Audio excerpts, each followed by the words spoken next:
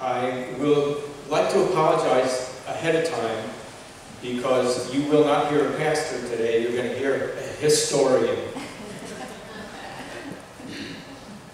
Today is a special day in American history, one that most all of you remember, and I will absolutely guarantee that you probably remember the exact place and what you were doing at the time that 9/11 took place. If you remember, it was a beautiful late summer day, sort of like what we had on Friday. We were up, getting ready to go to work. Some of us were already there. Some of you were preparing. At 8:46 a.m., everything changed. It went from a beautiful day to a nightmare. If you remember, at 8:46 a.m. on September 11th, the first plane hit the North Tower. And if you were in front of your television or listening to your radio, it broke in, the plane had hit the World Trade Tower. For many, it brought to mind an event that took place in August of 1945 in the nighttime when a B-25 military plane accidentally hit the Empire State Building. And newscasters were saying, oh, is this a repeat of what happened?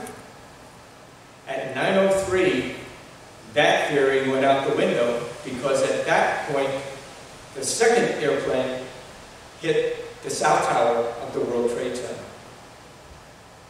At that point, we all knew that it was something different, that we were going to be attacked. If you remember, most of us would have run to TV or listened to the radio. You could see and hear the confusion, the sirens, people running, shouting, screaming, not knowing.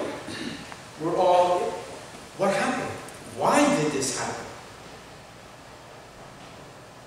Then, at 9:37, we knew that we had been attacked because the third plane hit the Pentagon in Washington, D.C. And then finally, at 10:03, reports came of Flight 93 crashing in a field in Shanksville, Pennsylvania. Little did we realize until later that the passengers on that plane had stopped the terrorists from flying that plane into the Capitol building in Washington, D.C. And we all remember the famous words of Todd Reamer, "Let's roll." Now, if you look and you follow the sequence of events, right at the same time that the plane crashed in Shanksville, Pennsylvania, the South Tower collapsed. About 10 to 15 minutes later, the North Tower goes down. And unmistakably, the clouds of dust engulfed the canyons of New York City. People were engulfed in the dust. They ran, trying to hide. And when the dust cleared, you saw the ash. It looked like a snowstorm, as one person called it. What I would like to say to you now is the final tally, when it came in a few days later, 3,000 people had perished. Statistics, 246 people perished on the 4 flights that crashed. 2,606 people perished in their offices, in the World Trade Towers and in the Pentagon. 343 firefighters never came back. 60 police officers never went home. 8 paramedics also perished. That is why I have the shirt on. If you remember, what you were thinking, and as the day went on, watching, waiting. That evening, the President of the United States, George W. Bush, came in on the television to try to calm and assure us of what had happened and what we were going to do. On September 12th, the day after, if you watched the news or drove around, what did you see? Hundreds and hundreds of American flags, yellow ribbons tied around trees. For once, because we had just come off a contentious presidential election, people forget that. George W. Bush was not really accepted as a president of the United States until the Supreme Court of the United States decided that the hanging Chad election of Florida was decided. And to Al Gore's credit, he conceded the election. But the country was still divided. Sound familiar? That shows how history repeats itself. When you talk about the 3,000 people who perished that day, that number increases as the years have passed, because we have a tendency to forget all the first responders who rushed the wrong way, as we say in the firefighting, because everybody else runs away, we run towards it. They did the same. And think about all the toxic chemicals and everything that they were dealing with, even though they had the air packs on and everything. Over the years, the hundreds that we have lost, they have been added to that total. It's one of those times that you try to find something that's going to kind of say some things. I apologize, but I am plagiarizing the speech given by George W. Bush last year in Shanksville, Pennsylvania. 21 years ago today, we all found in different ways, in different places, but all at the same moment, that our lives and our world were changed forever. The world was loud with carnage, sirens, confusion.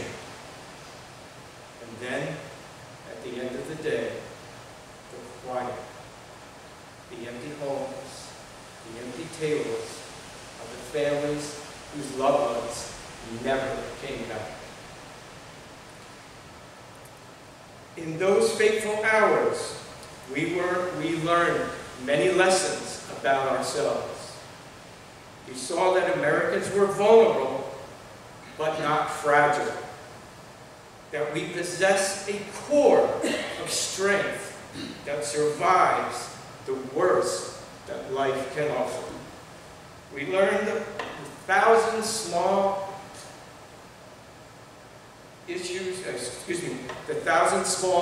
performances of brave acts and kindness that are more common than we could ever have imagined.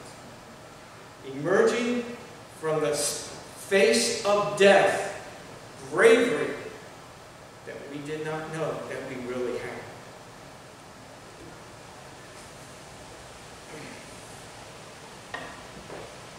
Many of us have tried to make spiritual sense of what happened that day.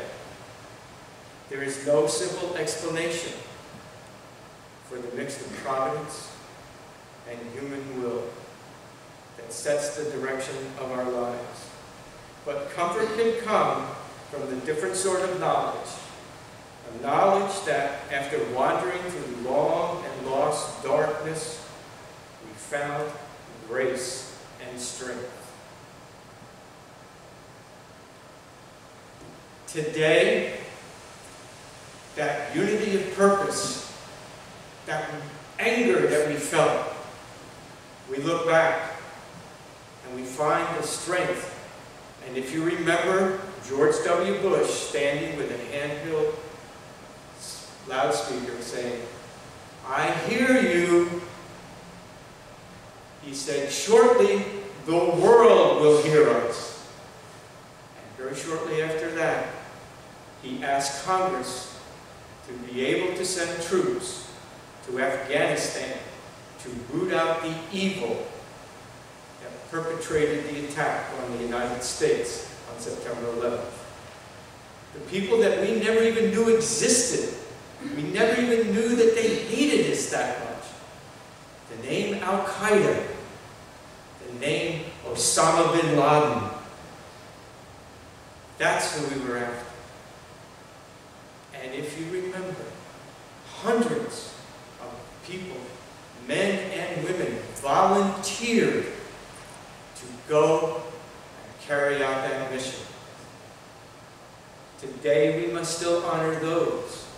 And again, 7,000 died carrying out that task. And it became a 20-year war, which ended last year at this particular time. And again, history repeating itself. You remember the airplanes taking off from the airports in Kabul, with Afghanis hanging on, trying to get out of the country. For those of us who remember, it is reminiscent of April 30th, 1975, with the United States evacuation of the U.S. Embassy in Saigon, with Vietnamese trying to hang on to the helicopters so they could get out. History does repeat itself. George W. Bush ended his speech with this sentiment, and it is still true today. When it comes to the unity that we felt after 9/11 in America, common life seems to turn every disagreement into an argument, every argument into a clash of cultures. So much of our politics has become a naked appeal to anger, fear, resentment. That leaves us worried about the future of our nation. This is where we need God to lay His healing hand upon us, to heal us and give us the unity that we had following 9/11. I will close with this.